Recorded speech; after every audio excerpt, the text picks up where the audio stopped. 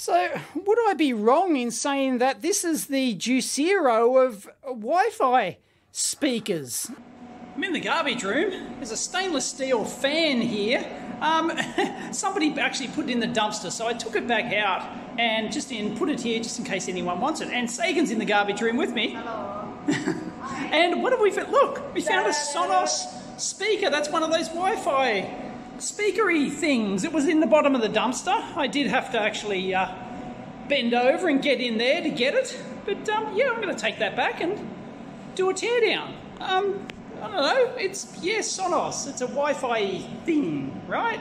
No idea. Yep, your accurate description of a Wi-Fi thingy. A Wi-Fi thingy. All right. Hi, it's dumpster diving time again, and hot off the heels of that Sony find that we had in the dumpster, technically something even more expensive. It's a Sonos, one of these newfangled Wi-Fi speakers. It's the Play 5 model, and yeah, it came with a spare lead and a power lead and a audio lead as well. It's the Play 5, but it does seem to be slightly different to the Play 5 that, well, at least for sale in Australia, it's for sale for $800. So, but it doesn't seem to have the physical button, seems to have like a touch button, so it's slightly different. And I don't think it has this indentation here, so I'm not sure if that was like the original Play 5 model or whatnot. It looks like we've got a port there on the back. Yeah, it's got multiple speakers in there. Don't know if you can see them, but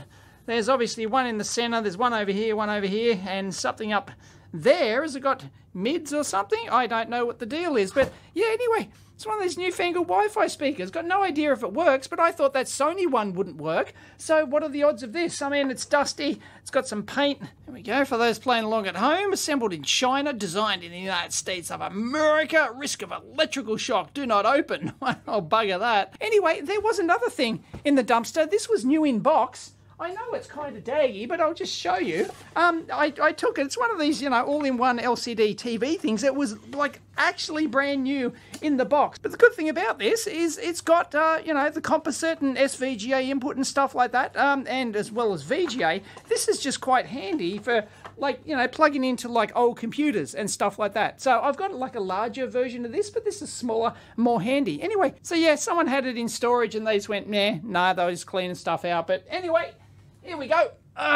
Here we go. I'm going to plug it in, see if it works, see if we get lucky. I know I'm supposed to take it apart before I turn it on, but, but I gots to know. I got to know. Nothing went bang. Okay. So, oh yeah, I've got a LED. Oh, it flashed off. It's flashing. It's flashing. I assume it's trying to connect. I think this will probably work. I don't know how these newfangled things work. The Ethernet, why does it have two Ethernets on the back? Okay, let's do the home battery storage again. They wouldn't even ballpark. Hold on to your hat. Yeah, so it actually works. It looks like it's probably like a software registration problem or something. Why they tossed this thing out. Oh, all right, another stupid app. Couldn't figure out how to get it on the Windows PC. Oh, app workout app. Open. Sonos. Horrible brown sort of like thing they had there. Stream from, wank. In few terms of use, go away. Oh, I have to view it. Australia, accept that crap. Set up new system. Oh, God, what? I got to account and then create an account.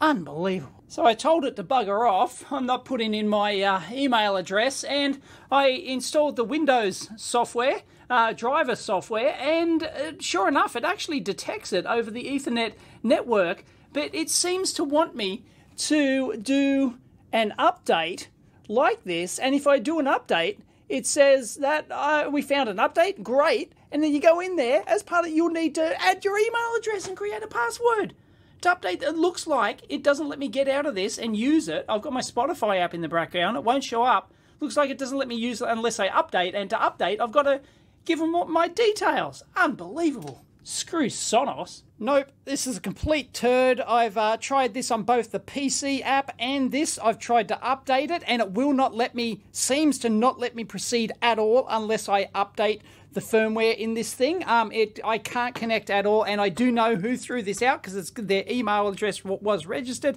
It let me override that and put in a new one, and nope, nothing. What an absolute turd.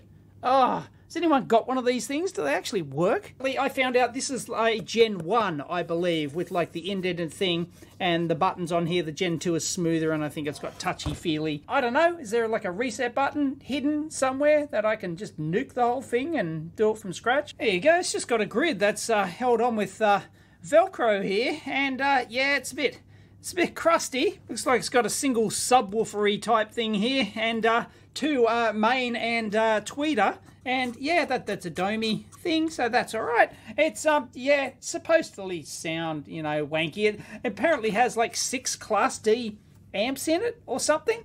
I don't know. Only got 5 speakers, but yeah, apparently it's got 6 Class D amplifiers that are matched to the, you know, to the acoustic properties of the enclosure. Looks like it is ported like that, but I don't know. Like these ones out here could be sealed, and that port could only be for the subwoofer there. I'm assuming that's the case. I finally got this turd to work. Apparently I had to download an older version of the app because this Gen 1 is not compatible with the new version of app. So that's probably why they, you know, tossed it out, because they tried to use it with the new S2 app or something, I don't know, and it didn't work, and it still didn't work the first time I did it, and then I had to reboot it and log into the account and do all sorts of crap, but it finally updates it. So I don't know what that means. I don't know. Bloody should work now. Let's open it with the comically long screwdriver. Ooh, metal threaded insert. For your own protection, it's important not to get too close to these dumpster objects. Well, this seems to be a real dog to get apart. The clips, I don't know. It's really ugly. Aha, sneaky sound system. Ha, get it? I'm here all week. I saw a UFO and nobody believed me. And yeah, it's got plugs on 2 of the screws. Ugh. Still annoying though. Clips on bottom. Thought there might be a screw under the Velcro. There's not. Well, I'll tell you what, this thing has more screws than a spectrum analyzer can in a brothel. Like, I had to get all the rubber off here to, well, no, didn't get it fully off, but I had to peel it all back. There's screws all the way around here. You get this out, and then it looks like the front panel still won't come off because it looks like there's probably more screws on the top there. Anyway, isn't this very nice? Look at the arrangement of the antennas here. That's a Bobby Dazzler. Wow, they've gone to none of this, like, little, you know, like patch antenna or PCB antenna rubbish. They've actually got little dedicated standoff antennas there. That is absolutely fantastic. I'm very impressed by that. Anyway, more screws, and it might eventually try and get into this thing. Like, unbelievable. And there you go. Wow, this thing is chock-a-block. Our 2 main drivers here, it looks like they're in sealed enclosures, and then they're using the rest of the enclosure as the subwoofer here, and then our tweeters down here, they're actually hard backed. I like the look of those. I don't know where the drivers come from, but you know, they claim wanky acoustic performance for these Sonos speakers, but yeah, they've gone to a lot of effort, and boy, yep, somebody's had fun actually designing this. Look at this, like, big, I don't know, trumpet. Looks like a, you know, some sort of wind instrument kind of thing for the port on this, for the dual ports on this thing. There's 2 of them in there, and they've got acoustic foam dampening material in there. That's not stuck down, but they've put woolen, that looks like, you know, good quality stuff that they're put in here, so they've really spared no expense there. And massive 2-board construction. Look at the size of that. Wow. And these screws holding this chamber in, they're all glued down. Unbelievable. Look at the rubber chamber. Look, we've got the woolen acoustic foam in there. So they've really gone to town. Don't know who manufactures the speakers there. That's a 4-ohm jobby. Oh, Peerless. Yeah, they're a name. I haven't heard that name in ages, but yeah, I do believe they're reputable. There's just a lot of action on this board, and like it's enormous. Anyway, the top board's obviously like the processory Wi-Fi board because it's all shielded. Somebody had fun with the Scholastic gun. Check that out. Fantastic. And down in the inductors there as well. I mean, they've really gone to town. And anyway, attention to detail. They've put the foam on the ferrite and the wires and everything else. They've got, so that the wires don't, resonance of the wires, in there don't actually affect the acoustic performance, or at least you minimize the effect of the acoustic performance. So acoustically, they've really got somebody to go to town. Hands up if you know who actually designed this thing, because they've taken a serious amount of effort to get the acoustics, well, the way they want them. I'm not going to say right, but the way they want them. And look at that. It's just they used a whole corking gun of Scholastic on this thing. Now, annoyingly, I can't get that out because the clip to hold in the board seems to be glued down in there. I can't spring that out. So, well, there you go. It looks like the processor was under here. That's a Freescale jobby. And we've got the memory and the flash under there as well. So that board over there must just be the Wi-Fi interface board. It's fairly large by modern standards, I guess. So I'm really impressed by this. Just the sheer amount of engineering. I didn't expect this level of engineering to go into this sort of thing. I guess, that's why you pay a premium price for this, don't you? I mean, it's even though this is an earlier gen unit, this the current Gen 2 one, which looks very similar, is like an $800 Aussie unit. So anyway, rather interesting thing that I can see down in here is a whole array, multiple rows there of like SO14 packages, and then a whole bunch of SOT23s, just like big rows of them. Like, what's going on in there? And just like the way they've mounted the boards, like they've used these bolt standoffs here, which have screws underneath there. So if I want to get that out, I've got to take off, and this is in addition to taking off all this cover here. This is really belt and braces approach. I don't know whether or not to be impressed or disturbed at, this is supposed to be like a high volume consumer item, and seems to have taken the approach of, well, expense doesn't really matter here. They're not trying to cut corners. In fact, they seem to be over-engineering this thing. So would I be wrong in saying that this is the Juicero of Wi-Fi speakers?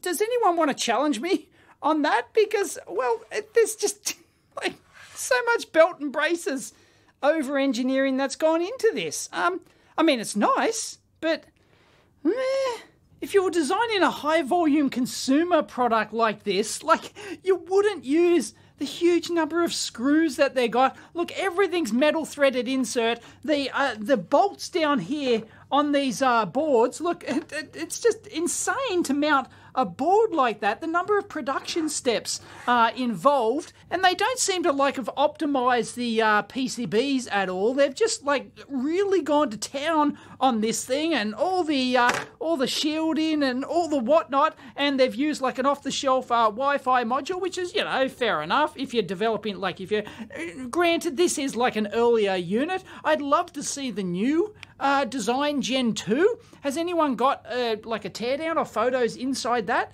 to see? But this is it's not quite Juicero levels of engineering, but wow, it's just, this cannot be cheap to manufacture, that's for sure. Anyway, there's the bottom of the PCB for those playing along at home. Got the Ethernet interface, got some additional memory and whatnot on the shielded can on the bottom. So we've got top and bottom, and then the Wi-Fi module, of course. And they've got hot snot over here. Is that holding down some of the plastic body of the connector on there?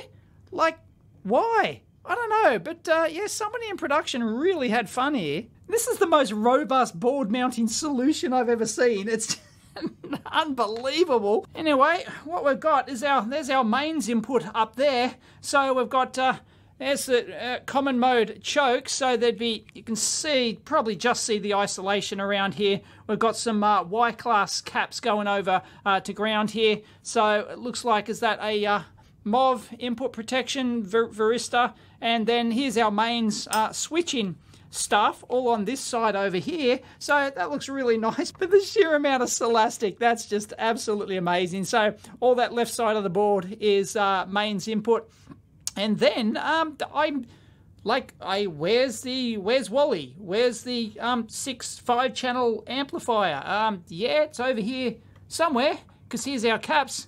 Here's our big inductors.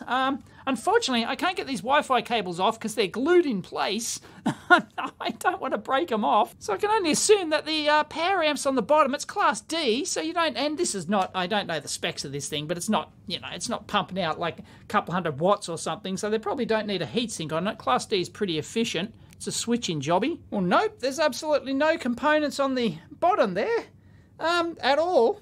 Did I miss this thing? So they've gone for a single-sided load. Oh, geez, they saved some cost. Come on. This is nuts. Nuts. Get it? Nuts. Here a week. Oh, it looks like 1, 2, 3, 4, 5, 6. There's our 6 channels. So these little SO packages must be the 6-channel power amp.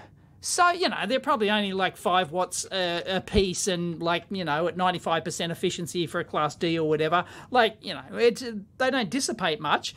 You can tell like the big inductors here are the giveaway for the switching. But yeah, so they use like external, it looks like external SOT23 transistors here to switch to do each channel. So I'm going to look up the number on that. These SO packages on the left-hand column over here, these are actually sort of all 7400 series logic. So yeah, anyway, I reckon that is a Class D amp. Probably just make out the number there. I can't read on the camcorder screen. Anyway, for all the Cirrus Logic fanboys up there, well, you're not going to believe this. I thought this would be a Class D amp. It's not. It's a 74AC04 hex inverter. And you can see maybe just the traces on there. They've actually put them in parallel. So they've actually paralleled them up. And they're actually driving the SOT23 transistors over here.